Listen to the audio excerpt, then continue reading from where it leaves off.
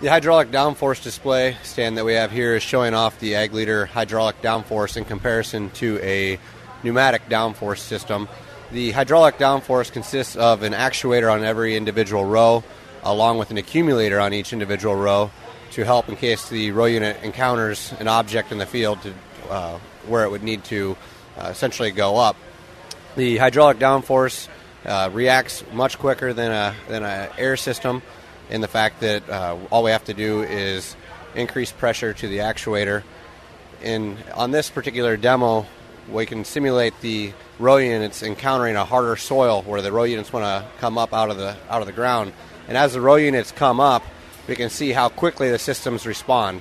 In less than a second, the hydraulic system reaches its max capacity of downforce, whereas the air system takes anywhere from about 15 seconds to react all the way to about 50 seconds. After a period of time on the simulator, it shows an error on the display, which is an alarm to the actual operator to say there's something wrong with the plant or the ground is too hard. You need to check it out. As the row unit gets back into softer soil or gets pushed back down, on our display stand here we can see the scales show how quickly the weight is dumped when the weight is not needed.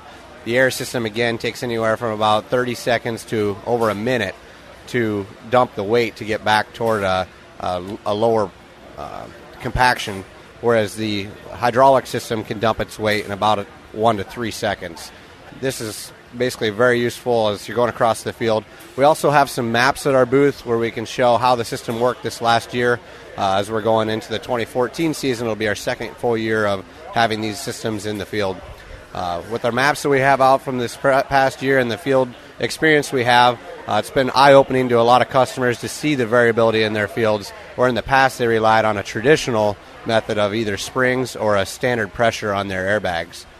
The thing that's really caught most people's eye is because the air systems are quite popular, and a lot of the OEMs that are offering the air system on the plant are new. And when they come up and see this comparison, the thing that really is intriguing their minds is why do they want to go with an air system when they can see already that there's a product that can react much quicker and possibly provide them a lot better return on their money.